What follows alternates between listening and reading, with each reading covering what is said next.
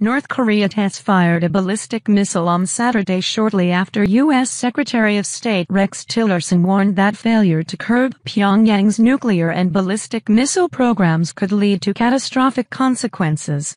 U.S. and South Korean officials said the test, from an area north of the North Korean capital, appeared to have failed, in what would be the North's fourth straight unsuccessful missile test since March. The test came as the USS Carl Vinson aircraft carrier group arrived in waters near the Korean peninsula, where it began exercises with the South Korean Navy on Saturday, about 12 hours after the failed launch, a South Korean Navy official said.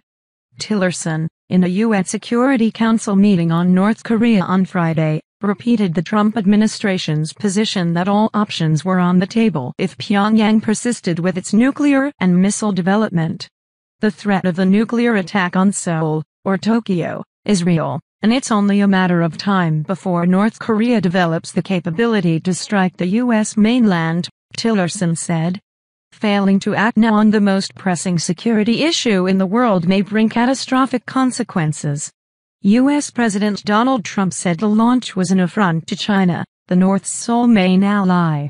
North Korea disrespected the wishes of China and its highly respected president when it launched, though unsuccessfully, a missile today. Bad. Trump said in a post on Twitter after the launch. Chinese Foreign Minister Wang Yi told the UN meeting it was not only up to China to solve the North Korean problem. The key to solving the nuclear issue on the peninsula does not lie in the hands of the Chinese side, Wang said. In a commentary on Saturday, China's official Xinhua news agency said both North Korea and the United States needed to tread cautiously.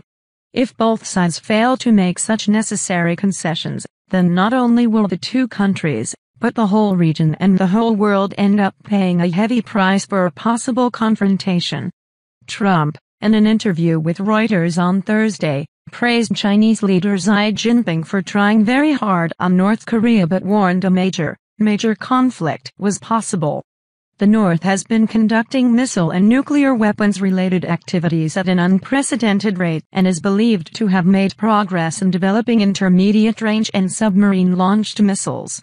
Tension on the Korean peninsula has been high for weeks over fears the North may conduct a long-range missile test, or its sixth nuclear test, around the time of the April 15th anniversary of its state founder's birth. Japan protests. Japanese Prime Minister Shinzo Abe condemned the test as a grave threat to the international order. I urged Russia to play a constructive role in dealing with North Korea, Abe told reporters in London. Japan is watching how China will act in regard to North Korea. U.S. officials, speaking on condition of anonymity, said the North Koreans had probably tested a medium-range missile known as a KN-17 and it appeared to have broken up within minutes of taking off. The South Korean military said the missile reached an altitude of 71 kilometers (44 miles) before disintegrating.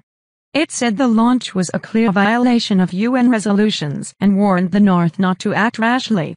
With North Korea acting in defiance of the pressure, the United States could conduct new naval drills and deploy more ships and aircraft in the region, a U.S. official told Reuters.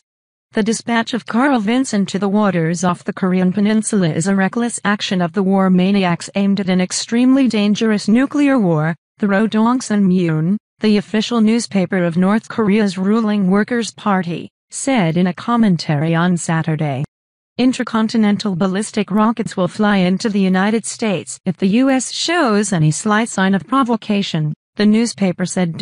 More sanctions mooted. Kim Dong-eub, an expert at Kyungnam University's Institute of Far Eastern Studies in Seoul, said North Korea might have got the data it wanted with the missile's short flight, then blown it up in a bid to limit the anger of China, which warned Pyongyang against further provocation. North Korea rattled world powers in February when it successfully launched a new intermediate-range ballistic missile that it said could carry a nuclear weapon. It also successfully tested ballistic missiles on March 6. It is not clear what has caused the series of failed missile tests since then. The Trump administration could respond to the test by speeding up its plans for new U.S. sanctions, including possible measures against specific North Korean and Chinese entities, said the U.S. official, who declined to be identified. Something that's ready to go could be taken from the larger package and expedited, said the official. The UN Security Council is likely to start discussing a statement to condemn the missile launch, said diplomats. But condemnations and sanctions resolutions since 2006, when North Korea conducted its first nuclear test, have done little to impede its push for ballistic missiles and nuclear arms. The South Korean politician expected to win a May 9 presidential election, Moon Jae-in, called the test an exercise in futility. We urge again the Kim Jong-un regime to immediately stop reckless provocative acts and choose the path to cooperate with the international community, Park Kwon, a spokesman for Moon, said in a statement, referring to the North Korean leader. Moon has advocated a more moderate policy on the North and been critical of the deployment of an advanced U.S. missile defense system in the South intended to counter North Korea's missile threat, which China also strongly objects to.